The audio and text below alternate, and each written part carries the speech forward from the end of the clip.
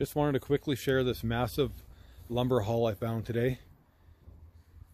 There's probably, $300-400 worth of lumber here, and it was all getting thrown in the garbage.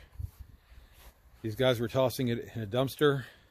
I asked them if they were keeping it, and they said they didn't want to take off all these nylon bandings with the metal staples. It would take too much time, so I said I'll take it all. So this was 2 trips.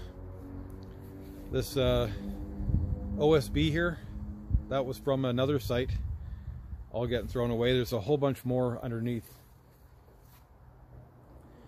And this won't be used for firewood, this will be used for building. Perfectly good 2x6s here, between 3 and 4 feet long. There's the odd one that's damaged, but for the most part they're all pretty good. And I'm gonna split them down the middle, basically doubling my lumber. Gonna build something really nice out of this. Won't tell you yet, but it's way down the road. Won't be for a while, not till after all my hernia surgeries and all that kind of stuff.